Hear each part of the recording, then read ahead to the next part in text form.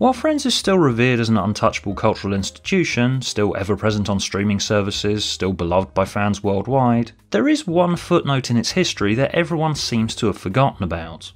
There was a sequel.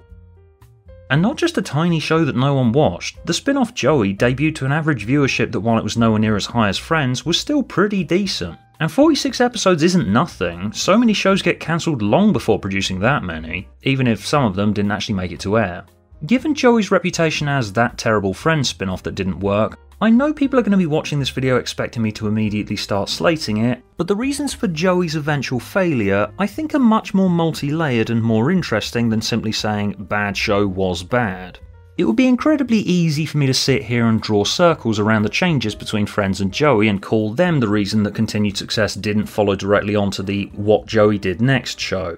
The fact Marta Kaufman and David Crane didn't follow Kevin Bright into this new project is the obvious difference between these two shows, but the reason Joey the show was never likely to have much of a successful lifespan beyond the one that it had was that there was something conceptually wrong with the idea of doing anything sustainable with Joey, so let's start with that.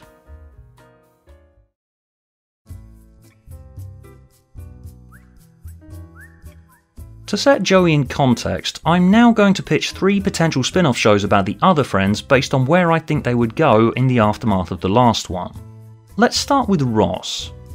Ross is now retrospectively the most disliked Friend.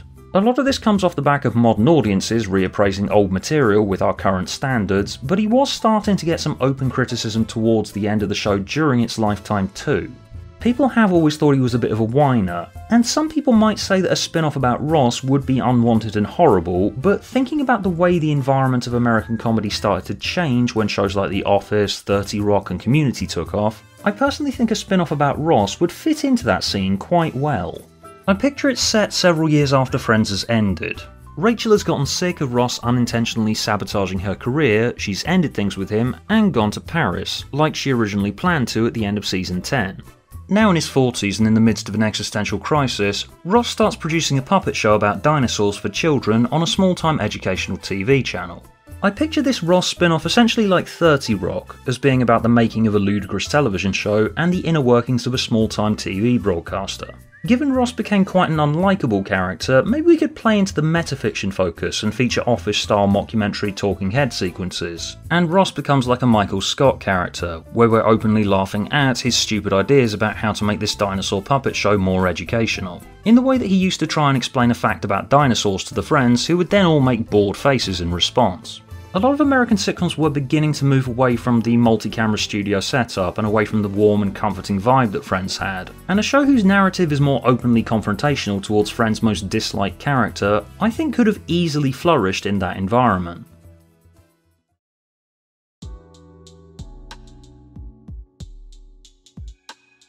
Phoebe being the character with the darkest backstory, a spin-off focused on her would open about 15 years after Friends has ended. She's now married, happy, lives in the suburbs and has 2 kids. But then she hears that her birth mother has died and she gets invited to the funeral. Her kids then start asking her about her family history, which she's hesitant to talk about as she's now moved on and restarted her life and she wants to forget about the darkness. But then she realises she has unfinished business. She needs closure with all these people who helped her survive the tragedies that were ever present in her life when she was younger, and as she revisits people from her past, she finds some are dead and some resent her for getting the chance to start her life over again when they didn't.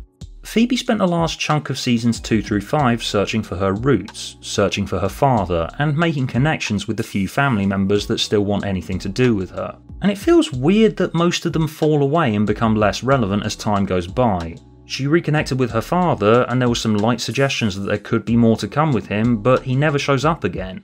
Her twin sister Ursula caused her a lot of damage and she's made it clear that she hates her, but I always felt there was unfinished business between them. So the idea of Phoebe having moved on and become the soccer mom that she wanted to be, but she has all this history, and you don't just get over trauma just by finding a significant other and having kids. And there is clearly a lot of trauma in Phoebe's past, so a show about her confronting her past, going through therapy maybe, and coming to terms with it and letting go of it could make for a really quite powerful series. While Phoebe was always the funniest character on Friends, I think a single camera dramedy about her past that allows her quirky humour to sit uncomfortably alongside her tragic backstory would find a dedicated, loyal following.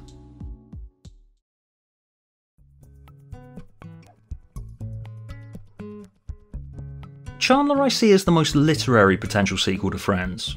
Like Phoebe, I'd have it as a single camera dramedy. As we explore in The One That Could Have Been, Chandler had this dream when he was younger of writing for The New Yorker or something like that, where he would be paid to be funny. So the irony is that 18 years after Friends has ended, and he and Monica have moved to the suburbs with their kids, a video of Monica cooking and being typically over the top while doing it blows up on the internet, and she starts getting booked on talk shows. At the same time, his daughter's TikTok blows up. Meanwhile, his son has grown into a popular confident jock type of character, the sort of person that Chandler always fancied himself as but never had the emotional stability to pull off. He's been in marketing for 15 years, a job he loves, but it's not really scratching his creative itch anymore, so he decides to start writing a memoir about his family life. Chandler was showing a lot more maturity towards the end of the show and growing out of his humour as defence mechanism roots, and watching him be the adult in the room, the straight man who used to be the comic relief, while Monica and the kids have to deal with the attention that their respective successes have brought them, would make for a really funny and insightful family dramedy. Now, with these three potential shows, the key factor that all of them have in common is that in terms of style, tone and form, they're about as far removed from Friends as it's possible to get. But the reason they all have that distinction is that narratively there is a lot to be gained from them. The reason the creators chose to end Friends in the first place was that the show is about a specific time in people's lives where their friends are their family. But that time is fleeting, things change, circumstances change and people mature. So with characters who are approaching 40, narratively it would make sense to change the tone and start exploring how their lives are completely different now. So the new forms that I've chosen for these spin-offs make sense. This is precisely the opposite of what was always going to happen with a spin-off about Joey. So basically we send him to LA and he tries to make the next big break in his acting career. And the style, tone and form of Friends is replicated so accurately that it might as well just be Friends again, except Chandler, Monica, Phoebe, Ross and Rachel have all mysteriously disappeared. The likely reason that Joey got greenlit, outside of the fact that any follow-up to Friends was always going to be successful, at least in the short term, purely by the fact it's already got an inbuilt fanbase, was that a show about Joey makes absolute sense from a production standpoint. We have an established character, an actor who wants to keep playing him, he was one of the most popular characters, and we have an established format of the trials and tribulations of a dumb actor making dumb decisions and failing upwards through the industry. You've essentially just pitched the Joey episodes of Friends, which act as a proof of concept for a potential show about Joey. And also the inner workings of the Hollywood studio system are something that every single person working on the show will be familiar with inside and out. So mining that for material and getting Matt LeBlanc to carry it out on a bunch of sound stages sounds like an easy route to further success.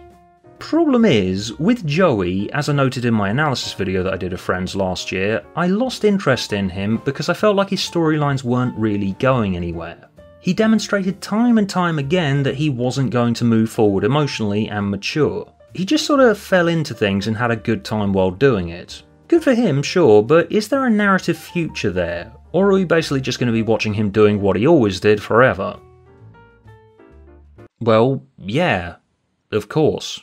That's how most sitcoms work. But as I explored in my Friends video, Friends was starting to mess with that conventional understanding of what a cosy domestic sitcom was, because it spent so much of its lifetime disrupting the status quo. But if you're looking at the traditional pre-Friends sitcom model of safe repetitive routine, Joey was always the option to bank on them running with, because with the other Friends it would have been hard.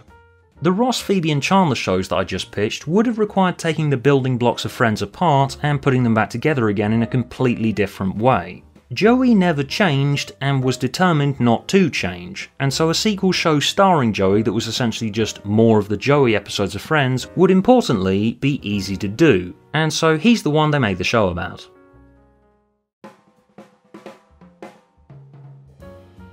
I hadn't watched the Joey pilot since it aired about 18 years ago. I remember enjoying it, and I did again because although the style of humour and look and feel is exactly the same as Friends, I could see small hints at something potentially darker that probably got sanitised by someone concerned about scaring away the Friends fans that followed the character from one show to the next. There's this storyline where Joey gets a part on a brutal and bloody cop show for a cable channel that ends up getting cancelled. While Friends had its dark moments, particularly when it came to Phoebe, I found a lot of the dialogue on Joey was more openly provocative than Friends would have been. My show is dead. It's not even gonna air. People thought it was disgusting. Jeez. Jeez, you defecate on one corpse. In fact, this one joke near the start of the episode set me in mind of another show that debuted about a decade after this one. Now look over there.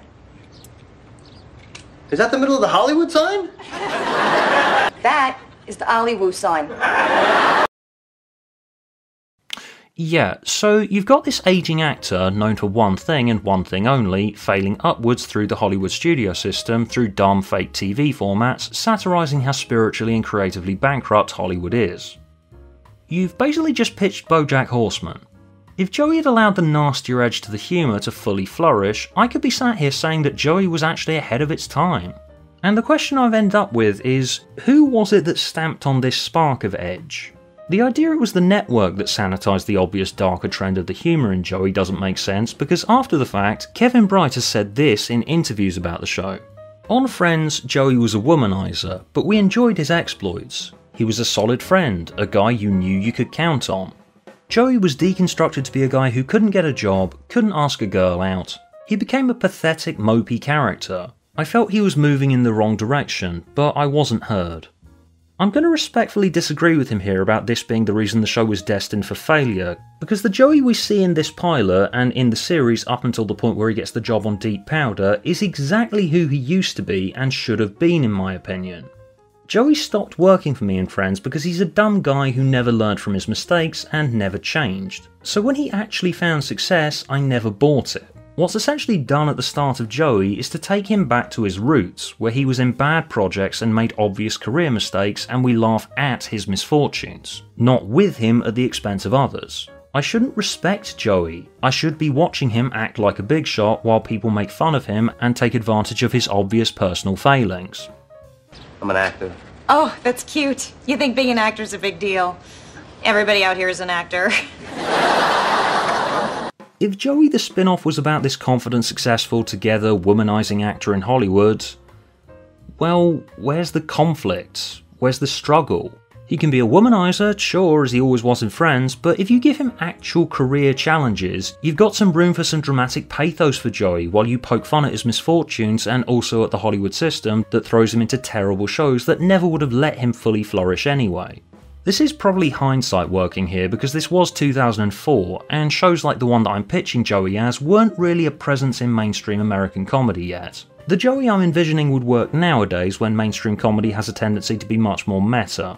The Joey as Kevin Bright outlines him at the end of Friends as the solid friend you can count on runs counter to the pathetic loser Joey that I want to watch a show about. One's high status, one's low status. And this quote confuses me because in the early stages of Joey, it's not that he's one thing while Kevin Bright thinks that he should be the other thing, it's that they try and make him both of these things at the same time. Where the show tries to have Joey as this confident together guy that you can count on is in the new dynamic established with the series' essentially replacement Ross/Chandler figure, Michael, Joey's dorky nephew who moves in with him. And it's exactly what you think it is. Michael is socially awkward, bad with women, is indirect with people, says nerdy stuff, and we're supposed to laugh at how nerdy he is, versus Joey, who is normal and likes normal things. This whole dynamic just doesn't work when you set it alongside portraying post-Friends Joey as having career problems, and also he has the hots for his neighbour Alex, but he can't do anything because she's married. Yet when Kevin Bright complains that Joey is now a mopey character and not the solid womanizer you can count on, he kind of misses that he is the things he wanted Joey to be in the Michael-Joey dynamic. So Joey's a pathetic mopey character who can't get a job, and the solid womanizer you can count on. Aside from this dynamic being out of kilter with the other elements of the show, you can also see a big problem already, because as I just mentioned, Michael is a Ross/Chandler hybrid. Joey's new agent Bobby is essentially Phoebe. She's the character with no filter who says really intense things that make people feel uncomfortable. Listen, you are living in a dream world. That nurse's show is huge. Everyone involved with it is going to become insanely rich, and it's going to haunt you for the rest of your life. Successful spin-offs need their own identity that almost make you forget you're watching a spin-off, and Joey was close to having one. The points where I laughed the hardest were when characters made dark jokes that you probably wouldn't have heard on Friends, but if I'm playing spot the replacement element from Friends, that's not really a good first impression. I'll admit there is a surprising amount of stuff to like in the Joey pilot. While Bobby is just Phoebe cut and pasted into a high-powered agent role, Jennifer Coolidge is always fun, and here is no exception. There are interesting meta jokes and the potential for an ongoing satirical commentary on the Hollywood system. The problem with Joey is the looming shadow of Friends that the show was never going to be able to escape. It is possible for spin-offs to escape the shadows of their predecessors, even incredibly successful ones like Frasier did after Cheers. But Joey was always going to struggle because his lack of firm direction in Friends made him an empty space that can be filled with confident, sexy, cool womanizer Joey or sympathetic, dramatic loser Joey, and he can't really be expected to be both of these things at the same time with much success. So the resulting series has them spending a few episodes trying to decide which one to follow. And the reason that Kevin Bright quote confuses me so much is that from what I observed, after the opening few episodes, he ended up getting what he wanted. And the show still crashed and burned.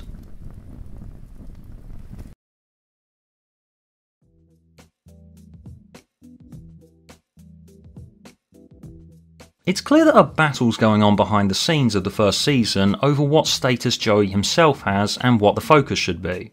There's quite a lot of episodes where it highlights just how bored Joey is between jobs, and we have him acting less like an overgrown man-child and more like a literal infant, which was the problem with him in Friends during its latter years as well, although it works a bit better here than it did in seasons 9 and 10 of Friends, since in the first half of season 1 of Joey, he is legitimately an unsuccessful washed-up loser who used to be on TV. So him hanging out by the pool for 9 hours a day and playing with his army men fits a bit better here than when he was this sexy and cool TV star.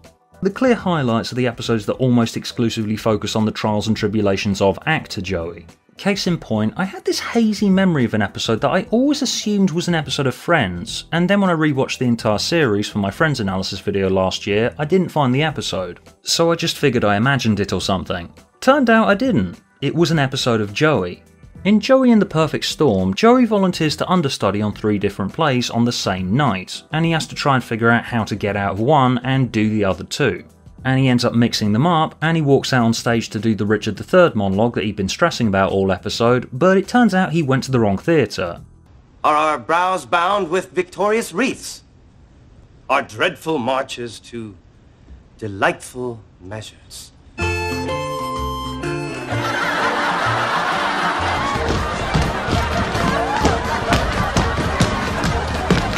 For years, I mistook this for an episode of Friends. It's a classic Joey farce scenario, and there is more stuff like this in there. There's a pretty decent episode where Bob Odenkirk shows up as a rival actor who takes advantage of Joey's stupidity and sabotages his career. And some of the more social stuff can be quite good too. In fact, some of it harks back to early Friends, like this one where Gina dates a guy called Roger, who's a very strange guy who's another of those I can't believe this person actually exists characters.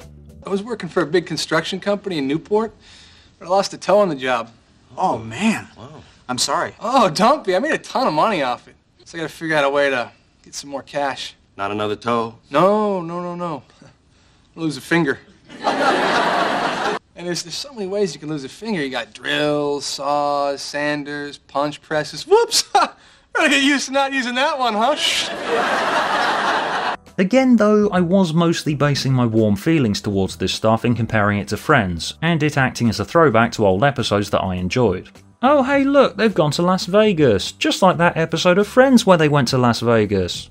I was anticipating the show lapsing into basically just being Friends again because the state of Joey's career isn't really treated with much urgency. Every few episodes it gives him some actor/celebrity thing to do, but a lot of the time the show is knee deep in parties and interpersonal relationships. By episode 10, Joey hasn't really had that much work. By this point we've had Michael Has a Book Club and an ungodly long, tedious 2-part episode where Joey dates a girl that he had a crush on when he was in high school. Oh my god, wow, how interesting. It's mentioned at one point that he's kept a lot of his Days of Our Lives money in the bank, signalling that his career doesn't really need to be treated with much urgency. But that really doesn't square with the fact that Joey's an impulsive idiot who buys a yacht by accident on Friends. And if we can treat his career as not really something to worry about, then that just leaves you asking, well, what's the point then?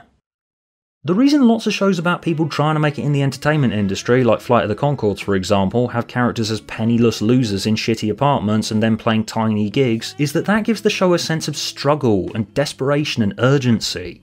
In episode 10, Joey shows up for an audition expecting to be auditioning for the main character, and he's surprised when they make him audition for the main character's dad. and Joey's shocked, wondering what's happened here. Are his looks going? And he's really unsure about how he's going to adapt to playing different roles that reflect the fact he's getting older. And we could spend some time focusing on an actor's internal processes and how this is inevitably going to change his method, and how someone as dumb as Joey is going to figure out how to be an aging actor. But the ultimate purpose of Joey auditioning for Deep Powder, a new primetime network drama, appears to just be to make Joey a success again, to remove any of the already little sense of urgency that his career already had. And again, like towards the end of Friends, I would argue that success makes Joey work less well.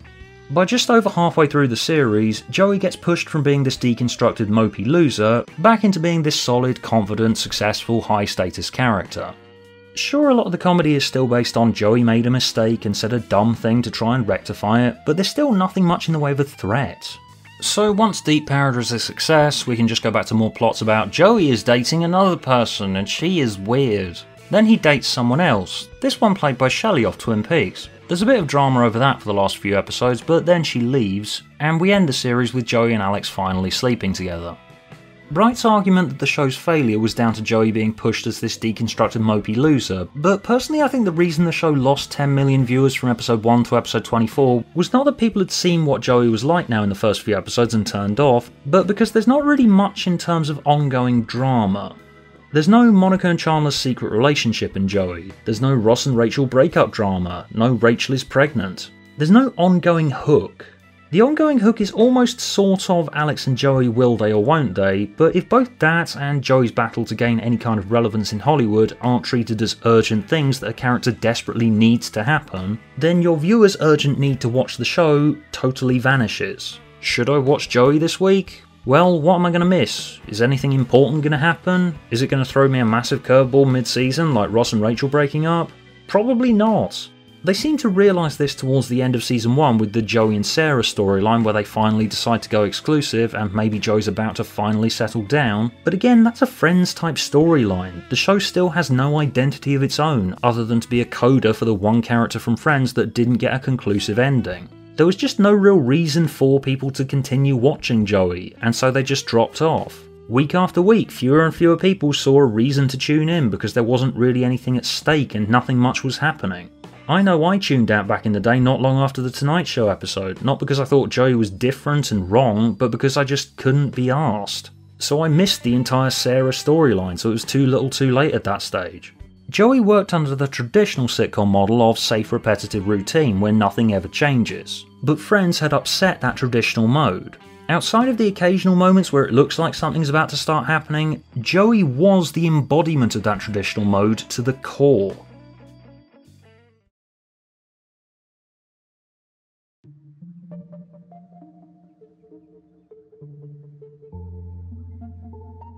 The fact there was a second season of Joey at all is weird, but that's probably because now it's known for being an infamous failure.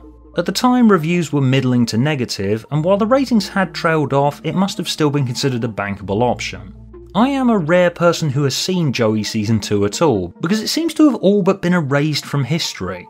Season 1 is available for streaming, not to mention of Season 2 on any platform, and the DVD box set has weirdly become a collector's item. Given Season 2 was cancelled in the middle of its run and the last 8 episodes were left unaired, by the time it was ready for DVD release I can't imagine it shifted that many copies. Thanks to Mikey Smith for sending me copies of this by the way, cause fucked if I'm forking over that much money for Joey of all things. It was so surprising how hard it was to track Season 2 of Joey down. I was left wondering what could have been so bad about Season 2 that NBC felt they had to pull the plug mid-season and then never release it on streaming. Because they must have put Season 1 online well after the unceremonious cancellation. Is Season 2 cursed or something? Am I gonna die in 7 days because I watched this? The Season 2 premiere is a 2-part episode and it promises a lot more than the season can deliver. So Joey gets fired off Deep Powder and he's now going on auditions again and having a career crisis, while everyone else in his life is nagging him about their own problems.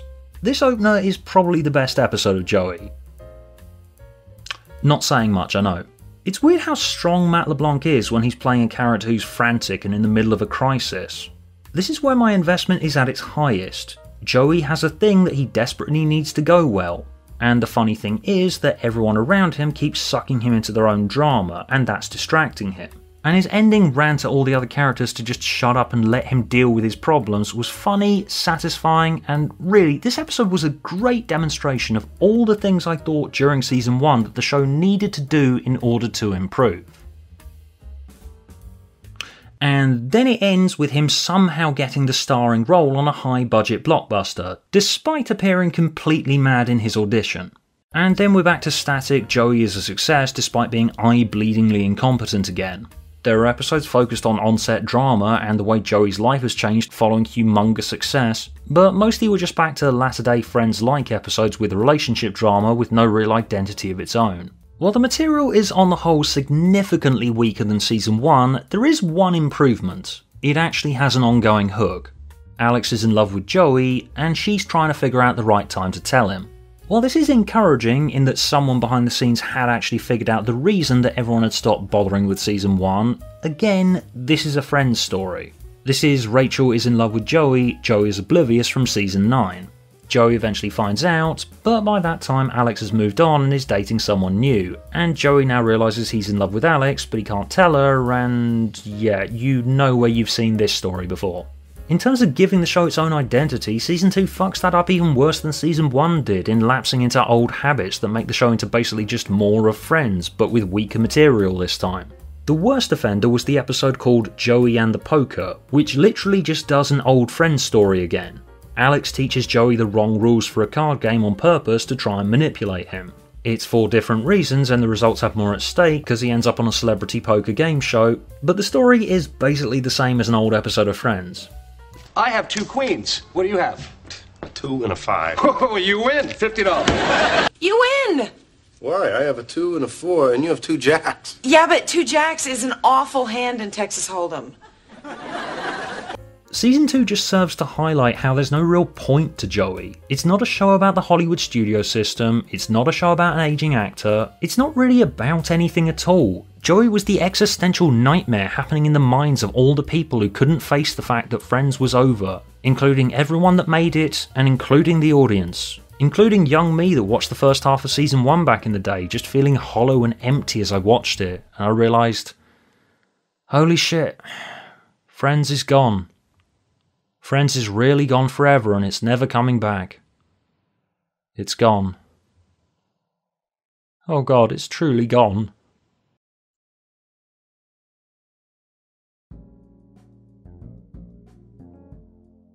The reason Joey got cancelled mid-season was supposedly because the ratings were too bad, and they were, but something happened that made them worse. Season 2 hadn't started off well, but was remaining fairly solid right up until here. The reason for this dramatic drop-off was because NBC moved it to a different time slot so that now it was playing opposite American Idol on Fox. And this feels deliberate. The week they moved the show just so happened to be the week the ratings fell off a cliff due to stiff competition. And so now the network had something to point at as proof that it was time to cancel it. Pretty cruel, sure, but it's a cruel business. Of course, it never makes sense to outsiders why you'd have 8 episodes banked already and then not bother airing them, but bad ratings are always embarrassing for a network, even if in this case it appears to have been deliberately engineered. And this embarrassment has apparently lasted all the way up until the present day, given that they've dug their heels in and refused to release season 2 on streaming. Given Joey was a cheap show that built its relative success on the back of Friends, writing off these last 8 episodes and then airing something else in its place was probably considered less embarrassing. I don't know what they aired in its place, probably old Friends reruns. Given the general quality of season 2 and having seen the unaired episodes, while it is noticeably weaker than season 1, I didn't really see anything in it that screamed, "This must be taken off air right now and never released on streaming. It is vital that no one ever sees this." But at the same time, the world really isn't missing much by never having seen Joey season 2.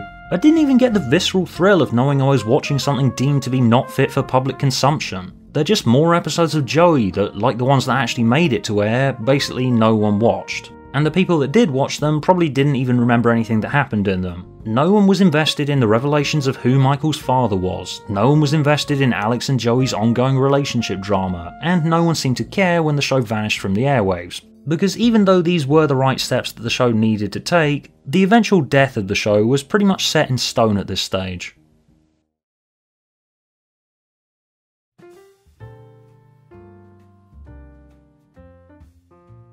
I understand why Joey has gone down in history as this infamous train wreck. Shows that get cancelled mid-run usually get treated that way, but it's really not as bad as everyone says it is. Unfortunately, it's not an overlooked hidden gem either, which would at least be vindicating for the underdog that everyone spent almost 2 decades calling a piece of shit, usually without having actually watched it. Everyone's assessment of Joey appears to have come directly out of that Kevin Bright quote, which I still have my disagreements with. I am close to being able to call Joey essentially seasons 11 and 12 of Friends. It's very similar to seasons 9 and 10, which were also cozy if directionless sitcom filler, but it doesn't quite meet those admittedly pretty low standards. Joey is pretty much just another multi-camera network sitcom that just so happens to be about one of the main characters from Friends. If you miss Friends, always wanted a little bit more of it, and were put off trying Joey by the myth of its shitness, which was largely propped up by its failure, if you can get past the aforementioned existential dread factor, and if you can actually find season 2, then you'll probably be pleasantly surprised. But that will fade from your memory as quickly as the show did. You're probably better off watching the Jennifer Coolidge compilations on YouTube. As I said in my Friends video, Friends was surprisingly daring and broke a lot of traditional sitcom rules, whereas Joey wasn't really in a position to be daring. Joey started out as a known quantity, and it had to try and figure out how to keep its inherited audience, while at the same time giving itself its own purpose, and you can't really do both these things at once. It came out of the process of figuring out what it's supposed to be as a perfectly acceptable follower of sitcom convention. And people switched off in their droves, not because they'd been offended by how shit it was or that it somehow betrayed the character of Joey, but because the show hadn't done anything remarkable at all.